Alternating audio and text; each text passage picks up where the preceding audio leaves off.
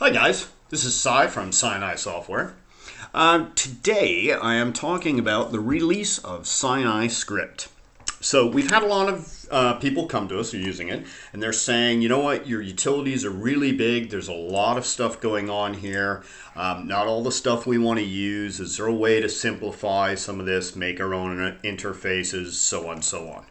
So we've listened to you, and we have built something that you can actually run a line of Max script that will run any of our C++ functions, which makes this really fast for you guys. So we put this in this utility, and you can see from the drop down here, you can see we have Forensic, which is our scene checker. We have Scribe, which is our spline tools. Sculpt, which is our meshing tools. Jumble, random transformation, and selection tools, and Unite. So all these tools are in here. So you just simply sort of select what you want to select. So let's just do something with mesh. I'll grab mesh, and let's do any of our functions that are in the interface are in here. So it is very easy to sort of see how to Max script their own stuff, and it gets better, so just hang on. Let's look at attach by similar object. So we'll bring up this one. So it tells you what type of variables we return from our function, how many parameters you need to send, so attach similar. We even give you a sample. So this whole sample is a UI sample. So if I want to run this, it launches up the old Max script. I can sort of select one of my railing here and say attach by similar. And it's going to go through the whole scene and attach by similar really fast because it's using our C++ function to go do this, even though it's one line of Max script. So all this is very easy to use. So also, when you go in here, if you want to alter this, play around with it, you can just simply say send to the editor, and it will send all this Max script sample to the editor, and you can start building your own tools from that. And I'll show you that in a second. We'll do something really simple in the end. And it gives you the ability to copy it to clipboard, so if you want to go start saving it somewhere else and working on stuff. We do have a way to, we give you test geometry, test shapes, and a quick way to open up the listener.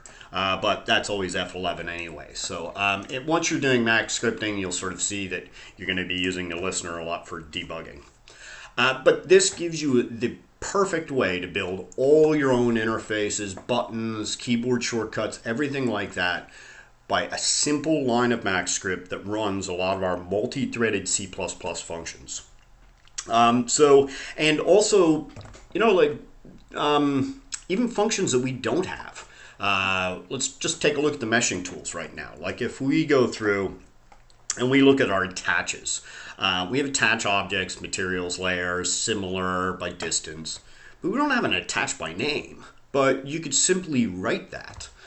So let me give you an example really quick. Let's just go down and we'll grab, let's just go to the regular attach function in here. So we'll go attach all objects. I'm going to copy this to the editor, and we're going to change this around. Actually, what I only want to do is I'm going to grab this function, this whole line here, because I'm not going to run this by the UI. And I'll just delete this, and we'll paste this in. So let's just look at this. What I want to do is I want to go through this scene and attach everything by the same name. Now, I know I have a whole bunch of stuff named Windows. Let's see, there's Windows T1. What else we have? We have Windows T3. So I'm sure there's a lot of Windows out there that we could go attach. Let's just sort of see what we have at the moment. So let's just go do something simple. We'll type in obj equals, and I'm going to put a $sign, use window, and an asterisk to give me anything that starts with that, and a wildcard as array. So if I run this now, you can see my listener, it's gone around to the scene and grabbed everything named window. Now, I didn't have to go through, search these, look at these, or anything like that. I know I have that into an array. So I'm going to paste that in here. And then we can actually look at what we have in here function-wise. So what we need to put in. So an array of objects, that's fine. We already did that because now we've got an array by name. Do we want to weld it? No. We don't want to, let me just get rid of all this stuff here real quick. Do we want to weld it? No, let's just type in false. Oops, if I spelled that right.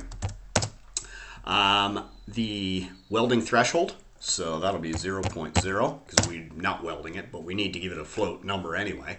And a string for a name. Now, if you don't want to rename your object, that's fine.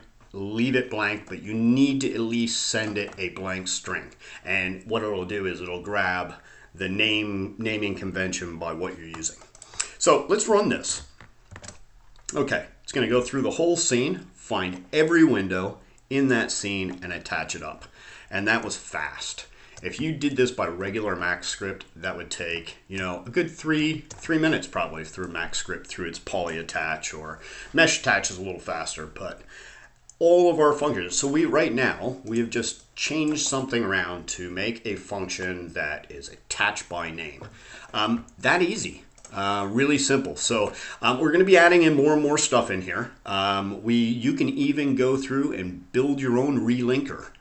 Even if you go down to, let's see, go to Unite. If you want to go see relink any missing files. Let's see, return number of missing files. So let's just run this sample and we'll see what it gives us. Okay, so right now there's no missing files in the scene. But we could find out, yes, if there was missing files in the scene, go up and give us a dialog that we could put in our own path, which would probably be relink missing files. So if we run that script, it gives us a sample of how to use, you know, search for a directory. You'll say, hey, desktop, going to go relink all these missing files and run that, but there's no missing files, so it's not going to go search anything in the scene. But you could build, even like I said, your own relinking tools out of this. You wouldn't have to use, you know, our big Unite interface. You could do anything you want. So, like I said, we listened to you guys. We put together this whole thing. Right now, I think there's a good 95 different samples and functions that you can use. And as you saw from this little demo, even functions that we don't have, you can actually create out of this and still have the power of using Maxscript to access our multi-threaded C++ functions. So if you haven't got a chance to play around with our stuff, go to SiNiSoftware.com, sign up, go for a trial. Now, information about this isn't on the website yet. It is part of the Ignite tool set. So all these tools up here are for Ignite. So just go in, click on the Ignite trial, download our software, and you can play around with all this, make your own Maxscript functions. Now, the last thing about this to know is you need to have a license for Ignite to run these. I mean, we can't really give out all our C++ functions for free for everybody. It's still part of the Ignite tool set. All this does is give you the ability to build your own interfaces so you don't have to open up our big ones all the time. So, thanks a lot, guys, and really interested in know your feedback.